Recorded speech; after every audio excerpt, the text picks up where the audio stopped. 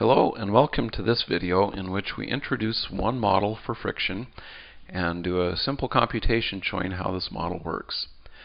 So hopefully you already understand the idea behind friction. The idea is that you, like this man here, push on something, and rather than just beginning to move, there's some force that resists your push, and this force is friction. So in this video we'll consider what's called the Coulomb model of friction, and the idea is that the maximum opposing force that can be due to friction, or that can occur due to friction, is proportional to the force that the surface that your object is resting on acts on your block. So in symbols, the idea is if I have a block here with a certain weight, the ground will push up against the block with a normal force, and the maximum force that I can have with friction is some number mu times the magnitude of the normal force. And if this opposing force, this is the maximum opposing force the friction will have. So for example, if this man here is pushing with 50 pounds and the maximum opposing force that I could have is 30 pounds, then the block will start to move because the friction is not opposing, is not entirely opposing the force that he's applying. But if he's applying a force of 50 pounds and the maximum force that friction can apply is 100 pounds, the block will not move. Now, the fact that the block doesn't move, you need to be a little careful when you're dealing with friction. This is the maximum opposing force you can have. Friction is not going to start moving the block in the direction opposite of the force. So, for example, the man is pushing this direction with 50 pounds. Friction's not going to push this direction with 100 pounds and start the block moving towards the man, even though he's pushing on it. At least that happens in like horror movies, but it doesn't happen in the real world. Okay, so when we're dealing with friction, we're dealing with computing the maximum force that can be applied to oppose a particular or movement in a particular direction. This mu is the coefficient of friction, and it's a measure of how sticky, in some sense, the two surfaces are. So the coefficient of friction depends on the materials, and it depends on how they're finished. So for example, if I have say a wooden surface that's pretty smooth and a plastic block on top of it, I might have a low coefficient of friction. If, on the other hand, my surface on top of it is very rough, say very roughly finished cement, and my block is made out of rubber, I may have a very high coefficient of friction.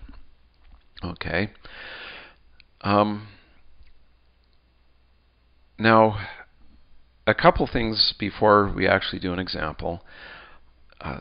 This model is the accuracy can vary quite dramatically, and sometimes you're lucky if this model gets you to within about 50% of the actual opposing frictional force. Other times, if you know the surfaces well and perhaps you've experimentally characterized them, this may be a fairly accurate model. Another thing that you see done quite often is that you'll see two frictional coefficients. You'll see a mu sub s, which is a static coefficient of friction. This is the coefficient of friction that you have if an object is at rest. It turns out that you can also have a different coefficient of friction, which is called a dynamic coefficient of friction. Most objects, once they get moving, the coefficient of friction goes down somewhat. So, if you get an object moving, then the amount of force you need to apply to keep it moving is somewhat lower than the amount of force that it took to originally get it moving.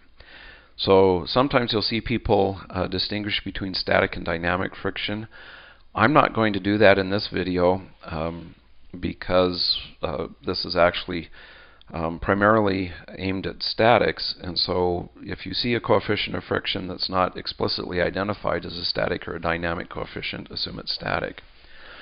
So let's do a simple example that will hopefully make these concepts clear, or clearer. So suppose I have a box, and this box is resting on some hard surface, and let's suppose that the box has a weight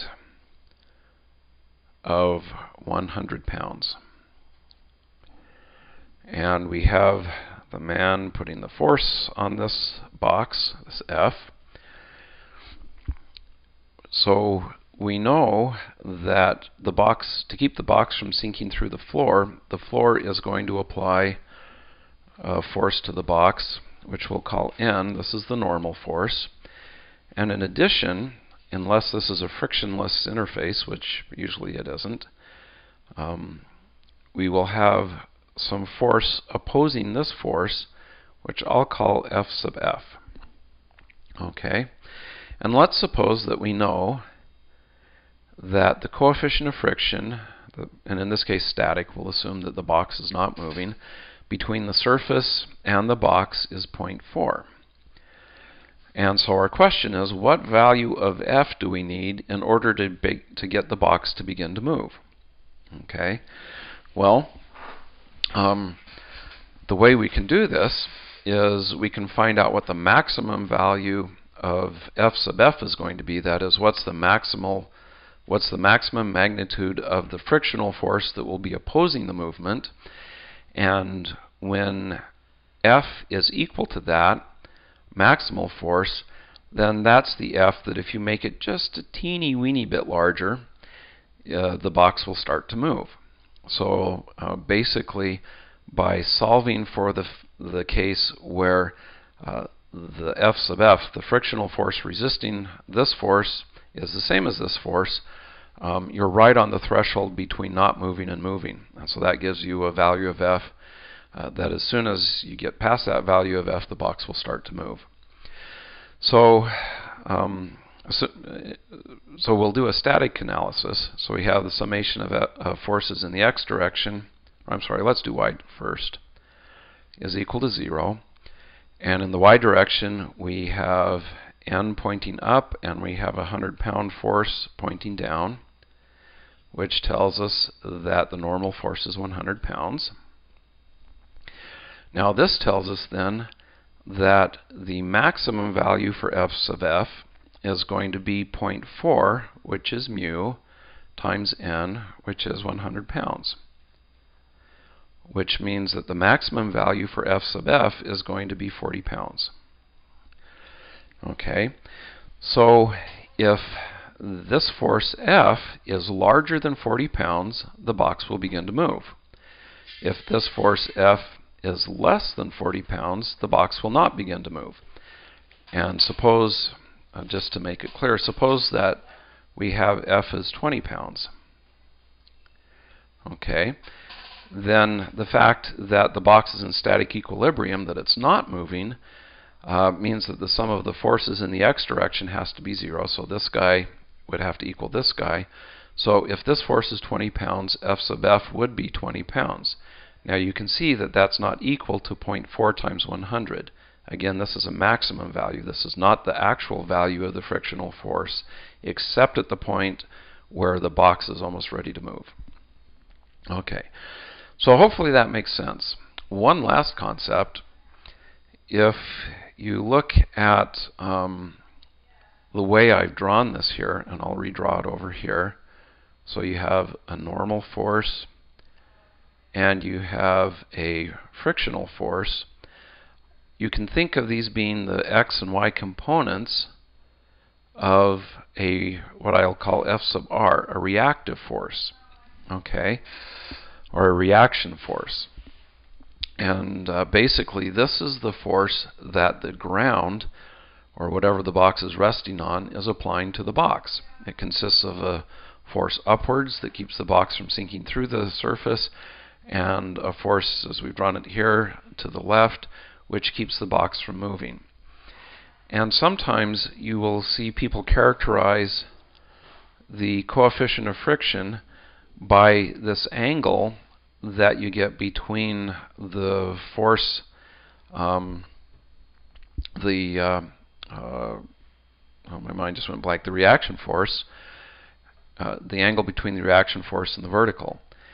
And so you can see that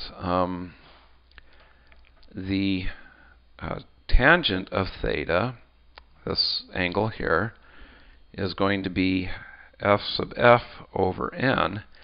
And if we're at the case where f sub f is equal to mu times n, then this is mu. Okay? Or theta could be the inverse tangent of mu. And so sometimes you'll see this, the coefficient of friction represented in terms of an angle. And what this is the maximum angle that you can have on this reaction force. And again, if the force moving this direction is smaller than what you would have here, then the actual angle of the reaction force will be smaller. But this is the maximum angle you can have on the reaction force.